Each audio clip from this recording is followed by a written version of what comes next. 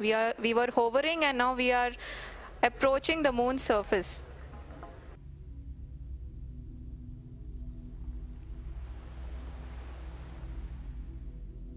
The updated Chandran-3 data indicate that despite a few mistakes, something strange is occurring. India's bold ambition has yielded remarkable results, propelling the country into the elite echelon of spacefaring nations. Furthermore, one thing is for sure: India won't give up. Following Chandran-3's conclusion, the Indian space chief revealed some exciting news. Chandrayaan-4 will create a new sensation in a matter of years, thanks to a sophisticated lander and rover outfitted with cutting-edge technology. Beyond being a successful lunar mission, Chandrayaan-3 was a turning point in lunar exploration. There were huge hazards right from the start. Still, the Indian Space Research Organization, ISRO, launched this century-defining mission without cutting any corners. India spent over 31 million euros on Chandrayaan-3 alone to build the propulsion module and the probes. Only the launch vehicle required an additional 46 million euros to be spent by ISRO. For all of this, maybe to fail financially? Yes. But the Indians were skilled in their craft. Even after the Chandrayaan-2 disaster, which resulted in the loss of every probe but the orbiter, India did not hesitate to invest millions more in a second effort. On July 14, 2023, Chandrayaan-3 was launched from the Satish Dhawan Space Center with the audacious mission of making history by being the first country to soft land on the moon's south pole. Even NASA has not been to the South Pole, despite the fact that we desperately need to learn more about this crucial area. The largest water deposits on the Earth's satellite are suspected by researchers, and we need to know where the water is if we intend to colonize the moon. The August soft landing of the rover Pragyan and the stationary research probe Vikram from lunar orbit was arranged by the Chandrayaan-2 leftover orbiter. Awaiting the momentous landing with great anticipation were space enthusiasts worldwide, in addition to millions more Indians holding their breath. A celebration of technology with Vikram and Pragyan. Though India is still relatively new to space research, the technical complexity of Chandrayaan-3's 2 probes is astounding. It sounds almost too good to be true.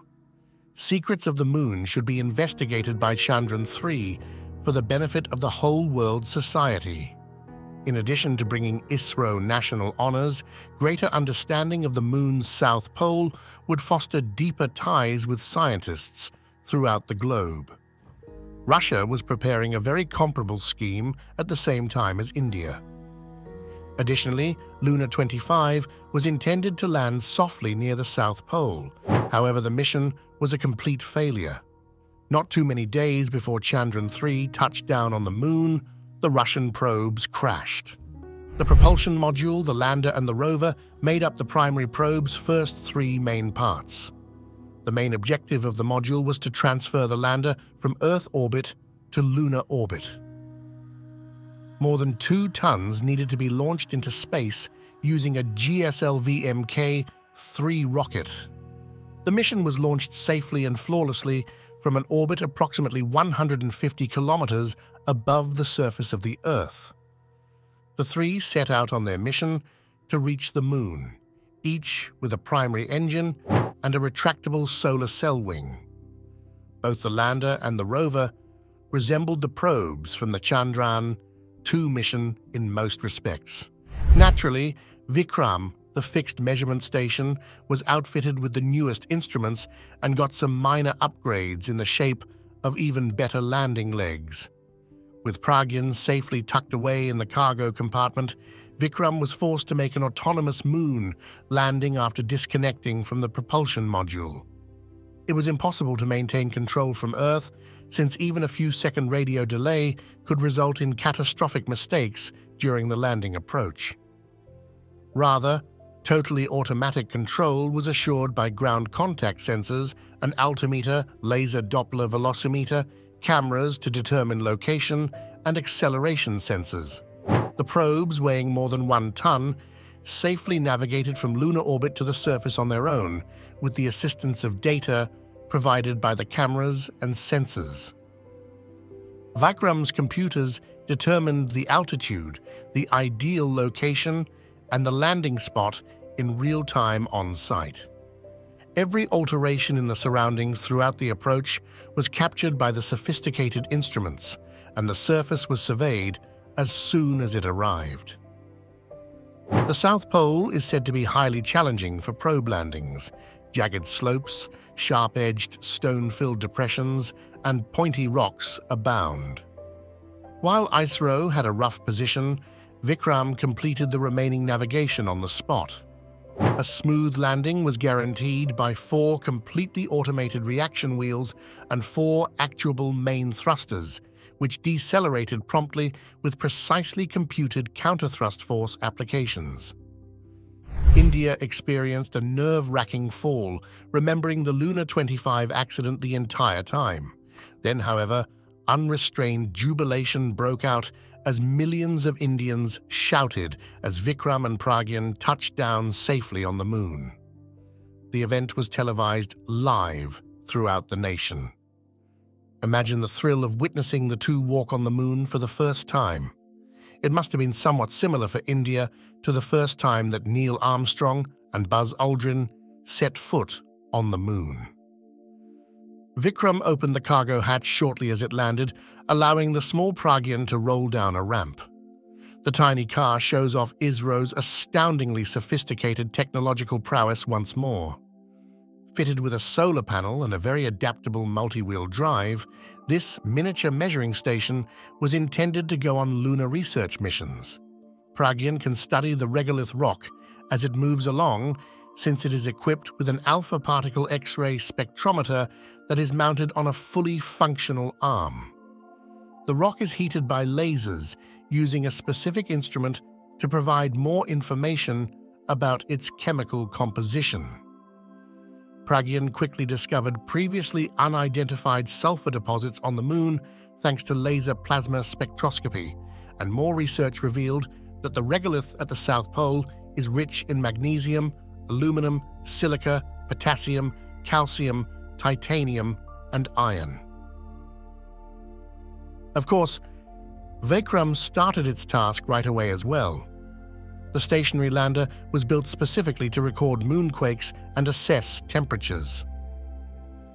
Measuring the temperature of the lunar soil directly was the second intriguing mission. If we wish to determine potential ice deposits in the lunar soil, these figures are crucial. The temperature and thermal conductivity of the regolith can be directly measured by the Chandran's surface thermophysical XP experiment by drilling into the lunar soil. Furthermore, Vikram discovered that there are no significant ice deposits in the South Pole because the Earth is just too warm.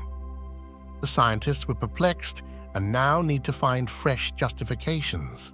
Soon after landing, the lander's 1-meter-long boom also scanned the plasma density close to the moon's surface, discovering a very high density of plasma there. In niche circles, the outcome is likewise hailed as a minor revolution. Finally, on August 26, 2023, a short 3-second moonquake was detected by Vikram's seismometer. Thus, the task of the two was a total success. However, the moon's south pole has a few more dangers. In addition to jagged rocks and impenetrable craters, there's bitter cold here as well. The moon experiences 14 days of illumination, followed by a 14-day lunar night. Vikram and Pragyan had to go into a dormant state because it gets too cold near the moon's south pole during the dark phase for them to continue functioning. On September 2, 2023, Pragyan was the first to be decommissioned. The tiny rover had already covered an amazing 101.4 meters and given plenty of useful information by that point. Before it took a break, Vikram accomplished one more minor achievement. The landing system's suitability for moving the lander on site was also evaluated by ISRO experts from Earth, and the test was a resounding success.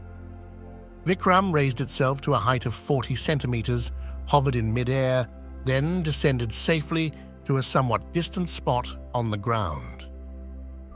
Following the lunar night, Vikram also went to bed on September 5th, 2023. Naturally, both probes were meant to continue operating, but this was also the point at which the Indian space travelers' misfortune started all over again. The signals from Earth were not received by either Pragyan or Vikram, and even their own automatic awakening feature failed to revive them. It is likely that Vikram and Pragyan succumbed to the severe cold. It is unclear why the ISRO chose not to equip the two probes with radiogenic heating elements, despite the expense amounting to millions of euros. The Indians attempted to make contact again for weeks, but eventually it became clear that Chandrayaan-3 was over. But since the mission's goals were essentially met, India celebrated its success nevertheless, winning praise from all around the world. Final salutation from Chandrayaan-3. Naturally, India was devastated by the loss of the two rovers, notwithstanding their victories. If Pragyan and Vikram had gone on with their objective, it would have been simply too good. However, everything was not lost. The propulsion module was the only item that had survived the catastrophe. The mission of this Chandrayaan-3 spacecraft, which was not lost, was to move the lander and rover from Earth orbit to lunar orbit. There was enough fuel left over after the operation to return the module.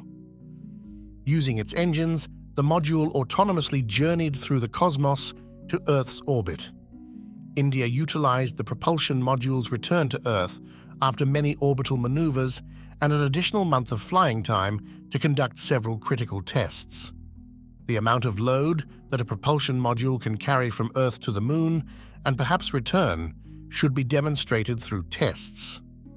Modules similar to this one will essentially fly from Earth to the Moon on a scheduled service once we have communities there. In India, the module's return was greeted with one tearful and one laughing eye. That some of Chandrayaan-3 had survived was a fortunate thing. Chandrayaan-4 is on its way. Who would have guessed it? Directly following India's official announcement of the propulsion module's successful return, Nais M. Desai, director of the Space Applications Center, revealed India's comprehensive Chandrayaan-4 plans on November 17, 2023.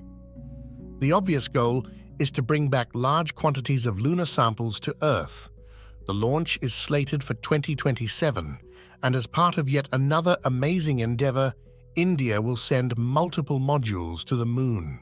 The soil sample will be taken by the lunar lander, which is expected to function as a measuring station like to Vikram. The intended lunar lander will thereafter be launched into lunar orbit. The lander will incorporate the launch pad for this feat, and the transfer module will transport the samples from the lunar module to Earth while in space. After a successful mission, the entire transportation series might be planned as a sustainable project that brings many more soil samples back to Earth. Check out the channel now. There will be a ton of amazing videos soon.